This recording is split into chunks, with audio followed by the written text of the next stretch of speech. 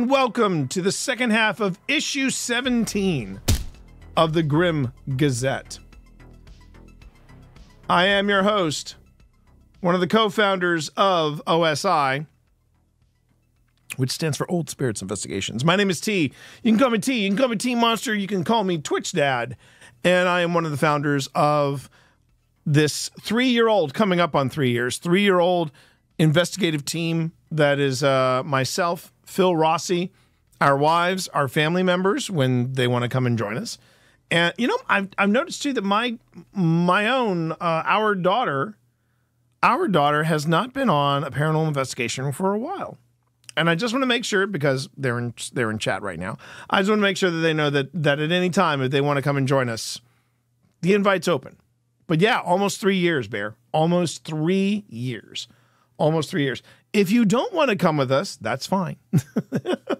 If you don't want to come with us, that's fine too. That's okay. But you know, I just want to make sure you know.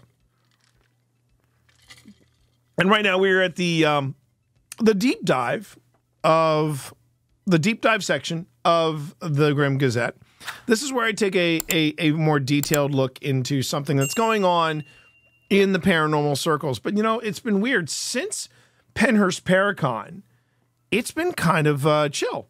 It's been kind of chill. But I did make a discovery today that I wanted to share with everybody. And I think it's pretty freaking cool. So I'm going to go on ahead. And this actually pertains to our daughter who is in stream right now. And I think that this might be something that, yeah, you're going to want to try out on your setup. Because because true story chat, something that the kiddo is getting involved in, something that we've been doing for quite some time, virtual reality, VR, virtual reality, and I want to go on ahead and show her as well as everybody else here in chat. I wanted to show you all this. So this is something that Jason Hawes has been doing on his channel, and I think it's a pretty neat concept. So I'm just going to go ahead and play this. Now, I can go ahead and leave the music playing in the background because this is... No, hang on, secondhand. Hang on. Because this has no music to it. But I wasn't going to hit play and then just leave it in here, all right? Just, you know, chill. I know what I'm doing. Hi, Cammie, how are you? But this is something that's going on Jason Hawes' YouTube channel, and I think this is actually quite cool. So let me go on ahead and hit play, and you'll see what we got here. So Jason Hawes is now doing this thing called 360 Tours. And he's kind of walking you through it, but take a look at this. So you go widescreen on your YouTube, and then you can do this.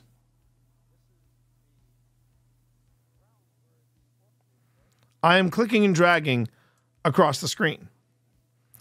And this is quite cool. Now, if you do a full 360 all the way around, that's where you see both JV and the paranormal investigator that I referred to as Stacked, Jacked, and Packed. There he is, Jason Hawes, looking really good. Sorry, just saying it again, looking really good. But this is really cool. With the YouTube app, you can literally do this. If you go, and this is what Jason is talking about. If you go into your phone, and whether it's horizontal or vertical, you could go ahead and you can go back and forth like this. Now, can you imagine shooting this in vertical? Exactly, Luna, which is why I would never do it. But here's the other cool bit. The other thing you can do with this is you can log into the YouTube app on the Oculus, on any model of Oculus. And when you watch the 360 videos on your Oculus, it is not necessarily virtual reality, but you can basically do this and you see everything around you. It's just, and I want to give my daughter and anybody else that plays around with VR, I want to give you a little heads up on this. It is a little disorienting, and it is a little motion sickness. I was getting not too queasy, but I was getting a little dizzy because I'm not moving, but the video is moving. And honestly, Aurelis, if you want to have a nice solution for that, they have wristbands that you can pick up that have little, like a little bead or something on them. And they have been proven to work. They're for motion sickness, but you can also do this. You can also do this with VR. What you do is you wear these little wristbands, and what they do is they hit certain pressure points, and they actually do alleviate some of the symptoms, some of the nausea that comes with motion sickness. So you might want to try that. But you can actually watch this in a headset. You can watch the 360 videos in a headset, and when you look around, it's like you're right there with them. It's like you're right there with them. And this is some of the stuff that Jason's doing. So, you know, if you want to get a different perspective of where Jason is now, without a VR headset, it does look a little weird. It looks really weird because that's what 360 cameras do. But if you replay these videos, or the ones that these 360 tours that Jason is doing, and you watch them on a headset, it's as close to virtual reality as you're going to get, apart from it actually being virtual reality. Now that's the thing. If it was virtual reality, your surroundings wouldn't move, right? You would basically could look around and walk into another room and go into that other room. This is not that. This is very different. But what I really like about this, about this virtual reality setup that they've got here is, now this one here is the abandoned Norwich Hospital neighborhood. And it's, and I went through part of this, but then I did one of their, they did, like, I think it's the Wilson Mansion in Vermont. And it was pretty cool. It was pretty freaking cool. And, at one point, Jason does apologize for all the peni, for the different things there. It's not as interactive, but it's really cool in that you can still pause it and look. You can still play it, and as you play the video, you can look around, and in real time, you're looking. It's seamless. You're looking to your left. You're looking to your right. You can turn all the way around, and there's Jason and JV behind you. So it is very, very cool, and I'd be real curious as to hear your thoughts on these types of videos where you can, to some extent, interact, flip perspective around. Because watching Jason do it and then playing around with it in my headset, I was like, oh, shoot, I want to do this for OSI. And what's kind of cool about this is you could do this easily as like a preliminary investigation kind of thing, where you show up. I'll watch you do that, not Jason. Oh, come on. Jason's good people, Aurelis. Jason's very good people, Aurelis. Look, I will tell you, I will never say a bad thing about Jason Hawes because he was such a good sport and such a good guy to me and to everybody on OSI, on the OSI team. They were just super nice people, and Jason was very down to earth. Now this is wild though. Check this out. This is really wild. So again, this neighborhood. Yeah, but who holds the camera better? Listen to you secondhand. But what's weird about this this particular video is that there is a freaking boat in the middle of all of this. Whoops, hang on. Now I'm getting dizzy. And I'm sitting in my. Now he's doing a pan around. That's why I was like, what the hell's happening? Oh wait, okay. Jason's turning around. Yeah, there's like a boat in the middle of this entire neighborhood. But this is a neighborhood surrounding one of the hospitals in the in the area. It's really interesting the history and the and what's happening around here. But there's an abandoned, if I'm remembering right, there's an abandoned hospital.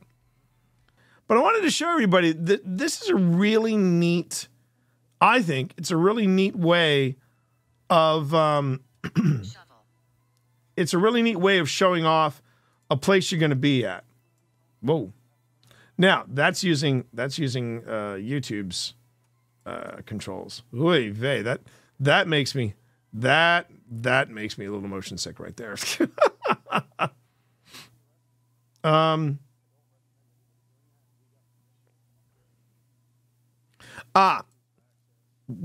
thing I like about this, I wanted to point that out. Yeah, Jason just said we're up here because we have access. He makes that very clear. We have access. And yeah, you've heard me talk about that before, especially in the United States.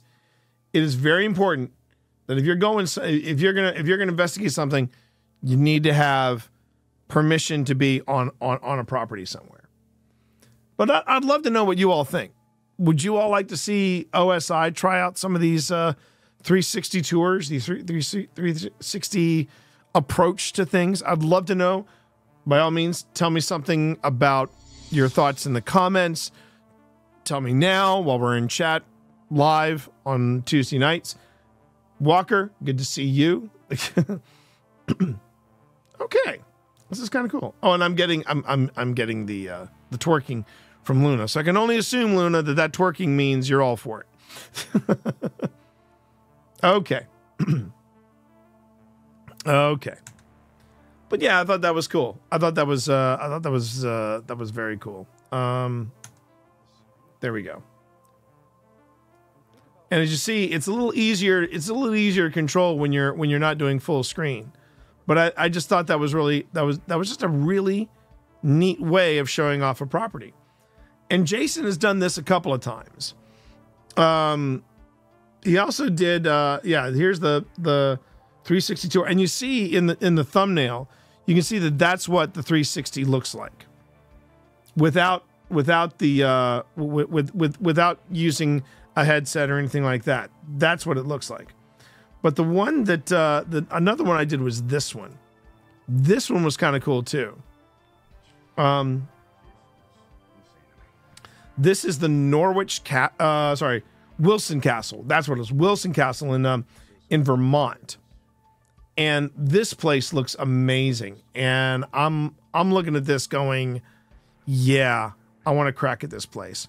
And apparently, this is one of the ways they're making money is they are inviting people to come in and do paranormal investigations. Now we have to find out how much it costs to rent out a place like that. But would I want to crack at a place like that? Yes.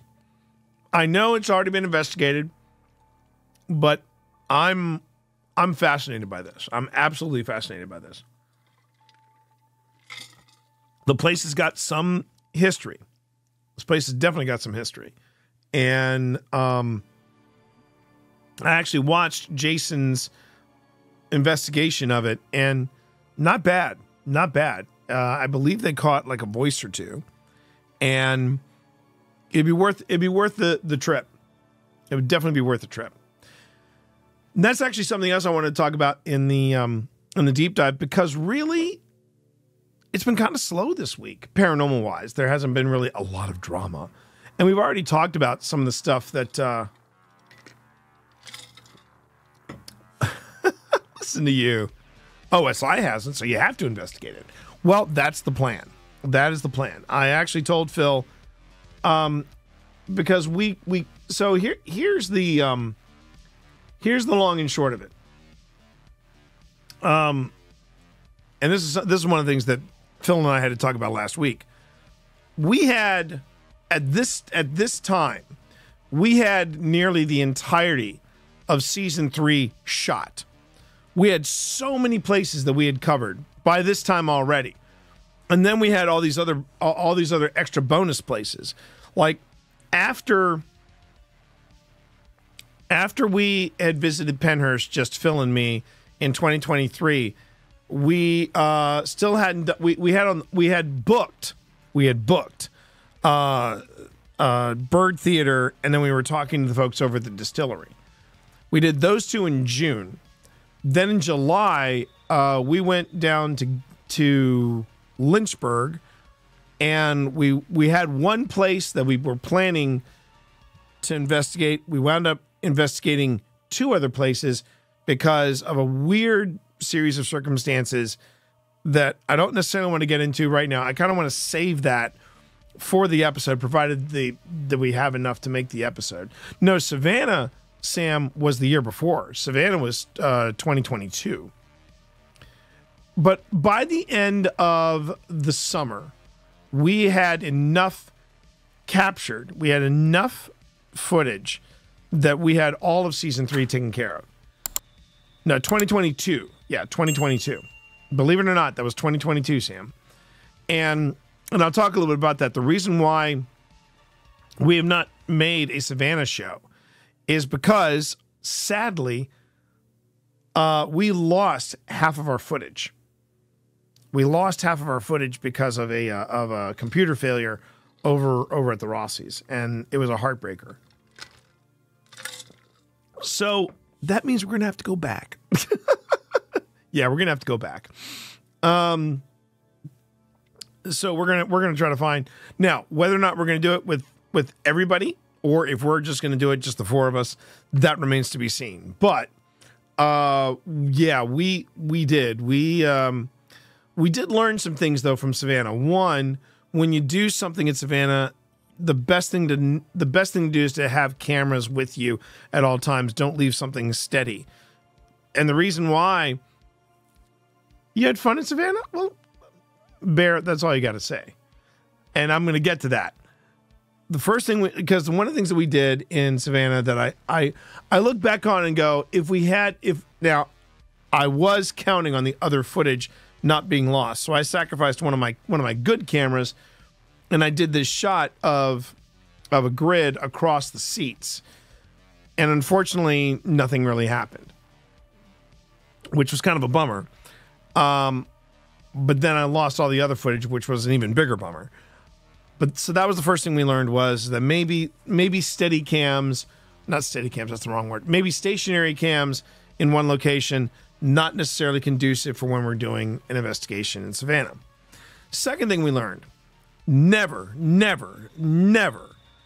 visit Savannah, Georgia at the end of July, beginning of August. As my daughter can attest, it was hotter than whale balls down there. Oh my God. It was rough, but Sam still had a good time. So that tells you something about Savannah. It was still a really cool place, but whew, it was a cool place, but it was not a cool place, if you get me. Sorry about that, Aurelis. But yeah, it was rough. It was a rough place. Hey, Bonnie. And what is going on here? Well, what is going on here right now is we are doing a recording of a paranormal magazine. This is the Grim Gazette, issue 17, and that's what we're doing here. So there you go. Oh, and look at this. Secondhand gifting a sub to Aurelis. Thank you for that. That was very kind of you. So that's what we're doing here, Soul Hooked. And right now we're doing the deep dive discussion about what is coming next for Old Spirits and Old Spirits Investigation.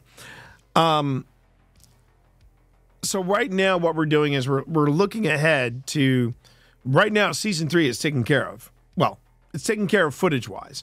Season 4, we only have 2 investigations set. That's not even filmed, just set. So we are now looking at places to investigate. And one of the things we're trying to do is we're trying to find places. One of the things that I've noticed about planning a season is, okay, we're working on a budget, and not just a budget of money, but a budget of time. So when you're starting off as a group, you're working with a budget of not just money, but of time as well. And we're looking at time and travel. And the other thing that I'm trying to get across to Phil is wherever we're going, I want to make sure that the places that we go to, we haven't already covered. There's certain places that I do not, if we don't have to, I don't want to return to the well again. And there are some of the places, you know, the one that pops to mind the most is Gettysburg. And then right behind Gettysburg is Linville Manor, because we did Linville Manor in season 2, and we do a lot of live streams from Linville Manor. On top of that, with Gettysburg, we have done every season. We've always had something in Gettysburg, and season 3, I would prefer not to have Gettysburg, but you know, Gettysburg is sort of there's so much to Gettysburg that I am okay with going somewhere, provided it's a place that we haven't been. So that would mean not going to the Jenny Wade house, not going to the orphanage. But the orphanage has been expanded. They've opened up a back area that wasn't available when Sam and I and Pip and the Rossies all joined us, and we did a big investigation in there. There's this new area that's opened up in the orphanage, and I'm like, oh, okay. The clown place. Now you see, here's where that gets tricky secondhand. I have an open invitation from the good people at Haunt Hunters. They want to take me there. The trick is I have to be able to work in there a trip out west. And chances are I'm going to go by myself. So if I go by myself, then that means time that I would have to ask off work. I would have to budget for that. And if I really wanted to truly budget for it, I would also have to budget around things like TwitchCon, which I'm also trying to save up for. And so could I take Doug? Well, see, here's the thing there about that, Bonnie. See, where I've been thinking a little bit about this too, because I've had a lot of people ask me about, oh, what you could do this, oh, you could do that with Doug, oh, you could get a whole bunch of people.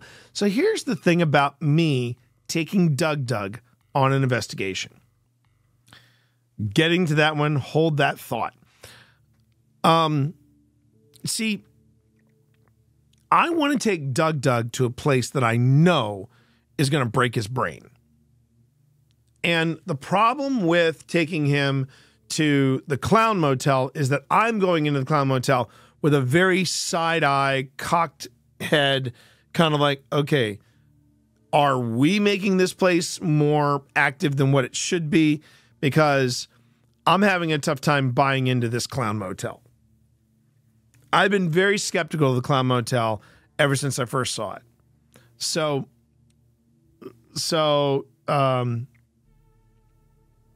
well, and that's the thing too, Sonny. There've been a lot of groups that have gone in there, and you know they do their brah, it's haunted brah kind of moments. But Haunt Hunters really want to take me there. They really want to take me there, and that's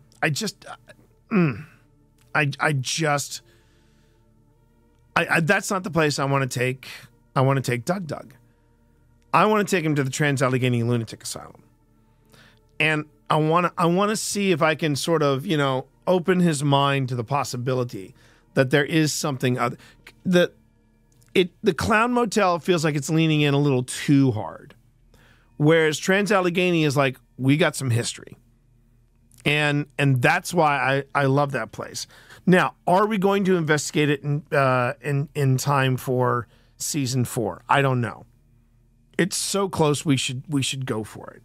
But again, that's a place we have to budget for, because that place isn't cheap. That place is an investment. Trying to think of some other places that. Oh, you know what? I wouldn't mind taking Doug to Linville. And well, where the thing was crawling on the floor, that was the Trans-Allegheny Lunatic Asylum. That's what that was, Aurelius, which is one of the other reasons why I want to get in there. But Secondhand actually mentioned lighthouses. And I would not hesitate going to a lighthouse if we could get access to it. You think, Sonny, you think Doug is more suited to Linville? I think it would be too. And they are. Oh, Luna, they are such a vibe. And St. Augustine, when it comes to lighthouses, St. Augustine is at the top of the list. I would love to investigate the St. Augustine Lighthouse. Now, there are lighthouses in the area that I would love to visit. Going into the Outer Banks, I know that there is access at Currituck. There is no longer there is access to on no. It's not Body, it's the other one. It's the one they moved. Hatteras. Cape Hatteras. Now, here's where it gets tricky though. I know that Hatteras, and I also think Currituck, they're on state park properties, which means it's kind of a process to try to get an access to that kind of that kind of lighthouse. Versus St. Augustine, where that is owned by other people, and they're like, "Oh yeah, we know this place is on it. It's got some juju about it. You want to investigate it? Here's the cost." Now, I can always send out a query and go, "Hey, are you interested?" And we see what happens next. There are some lighthouses up north that Phil, and that's the other thing too, Phil wants to go north. And I think he wants to go north because he's got family up there and he wants to, be able to say hey to his dad and his mom and things like that. And let me tell you something, Papa Rossi and Mama Rossi, yeah, they got game. I love the two of them. They are so nice and so much fun. And there's some places that he wants to go up there, but I know there are also some lighthouses up there. And But I would truly love investigating a lighthouse, and a free place to stay. Exactly, Secondhand. Exactly. Using the Rossi's house as a base of operations, I'd be all about that. Not a problem with that at all. But I would want to. And I would say this too. I because it's easier for us to get away. But yeah, Sam, because Sam's got some history, if you will, with the lighthouses in the Outer Banks. If you wanted to come with us on that, I would be hard pressed for you to say no on that. But I will say, I would add to that. Sam's got some other travels that she's going on, and well, you've been there before. That's what I mean. That's what I mean by history. Bonnie. Sam's been going with us to the Outer Banks. I shouldn't say it was a baby. So, reasons. Anyway, when you were but a wee bairn, you were small back then, very small. Anyway, and one of the things that I would want to find out. Also, Sam's got a lot of travel coming up this year, so this academic year. So I just wanted to make sure that if we did that, if it didn't happen in the Outer Banks in season 4, I would definitely want it to happen in season 5. But these are all things that we're currently kicking around. Is okay, where are we headed? Because we've got to get stuff locked into the calendar so that we know where we're going. And no, it's not 2025 now. Calm down, Bonnie. It's not 2025 now. Going across the big pond. That's going to happen. That's going to happen Secondhand when Phil and I can go full time, I think. We would have to have at the very least 100K subs and super active people in that subs, following us. So I'm just saying. But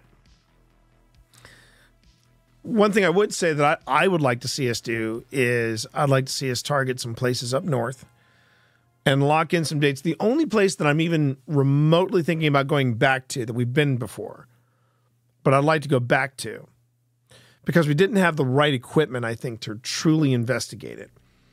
There was a place, and I know I've mentioned it before, but it's called the Blackburn Inn, and they're based out of Stanton, Virginia.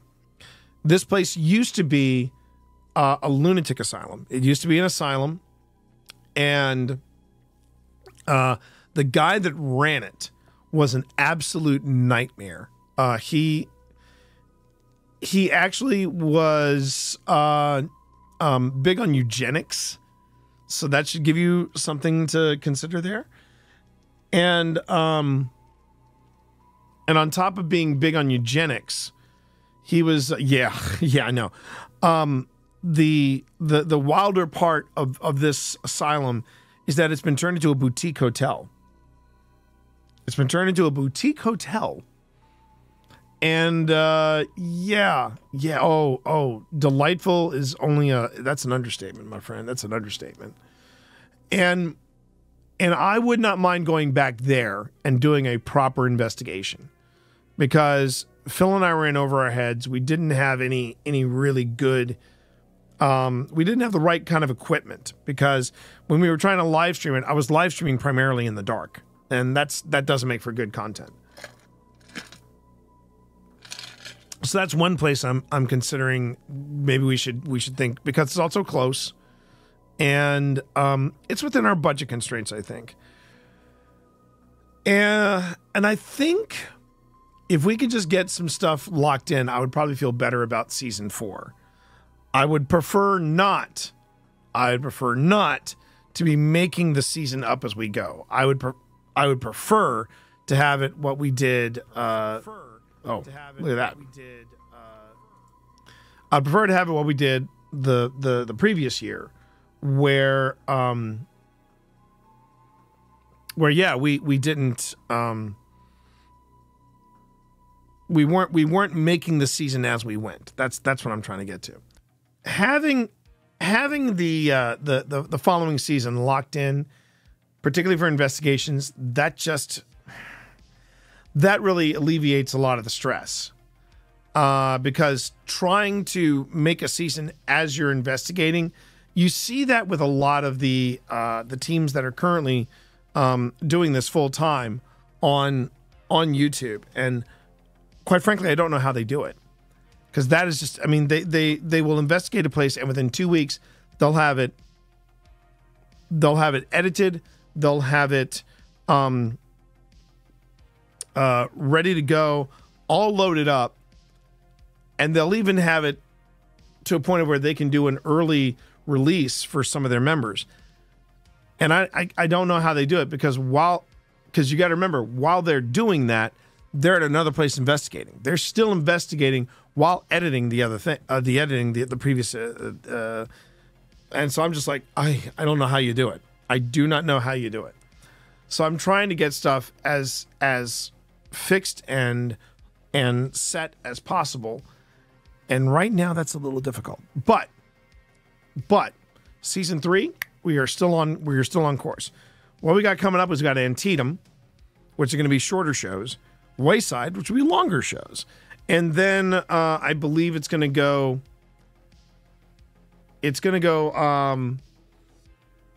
in August. It will be the Distillery. And then September, that will probably be the season finale.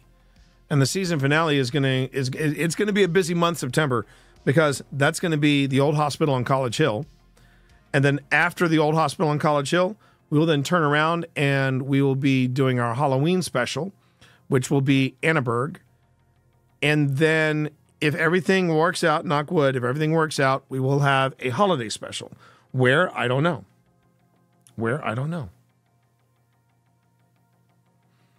Man, chat's in a very demanding mood tonight, I'm noticing. There you go. Yeah. So anyway, that is the long and short of what's happening at OSI. I wanted to go on ahead and also pass along not only what we're doing over at OSI, but also talk a little bit about what Jason Hawes is doing on his channel, and see if 360 tours were something that you'd like to see us give a try on with OSI. I thought that would be a neat thing to chat about. But as you all know, the Grim Gazette is always filmed live on Tuesday nights here on Twitch. So if you want to join in for that, you know where to find us there. If you can't, don't worry. Edited versions of the Grim Gazette appear on on our YouTube channel, which you're at right now. So if you have an idea, if you've got an article that you would like to see covered on the Grim Gazette, you know what to do. You can join our Discord. You can join our Discord, go to the Grim Gazette room, and feel free to drop in a weird news story. Feel free to drop in a paranormal clip that you think would be a good challenge for me to try and debunk or to try and confirm, because that's something that I'm never shy of doing here. I mean, that was what led us to the thing that happened on Paranormal Encounters over at Trans-Allegheny Lunatic Asylum. I'm still kind of reeling over that. But if you can't make it to Discord, and if you can't make it here live, well, you always have the YouTube issues, the back issues, if you will. And you can drop a comment there. Drop a link to a weird news article. Drop a link to a paranormal clip. Please make the paranormal clips no longer than 5 minutes. I want to make sure that I'm getting as much as I can in here.